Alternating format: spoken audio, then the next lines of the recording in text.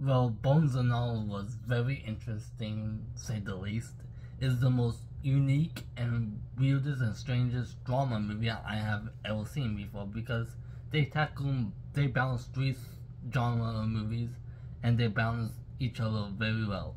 I categorize this as a horror romantic horror drama because they balance the romantic side of it really well. They balance the drama side of it well and the horror side as well because technically it's a cannibalism, however you want to say, type of movie too.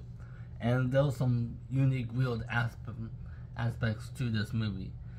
But like I said, it's really well shot. The characters are really great. Its performances on top notch level.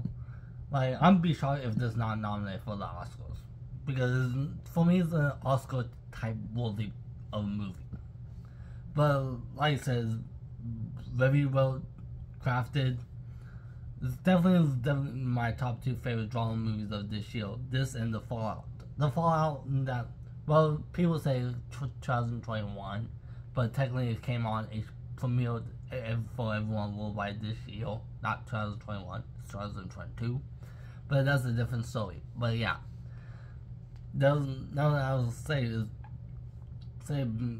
I like the journey that we followed the main girl and the main guy. I like the journey that they went on to.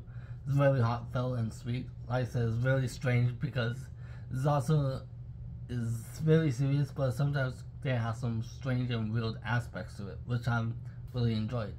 So definitely check. This is definitely go for me. I put this on my grading system and go out on it on physical media, and that's my highest tier.